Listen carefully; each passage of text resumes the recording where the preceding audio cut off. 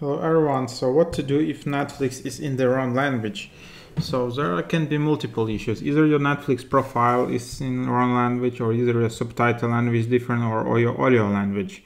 So in the first case, just sign into your Netflix, select manage profile, select your preferred profile, select preferred language from the language drop down, and then just select English if you want English.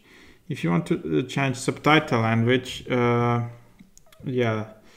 Netflix only displays 5-7 languages most relevant to you while streaming. So sign Netflix manage profile, select preferred profile, and select your profile subtitle language from the language drop down. So you can also change your audio language. If audio is not playing on your preferred language on Apple TV, just select audio and language, select your preferred language, and return to Netflix.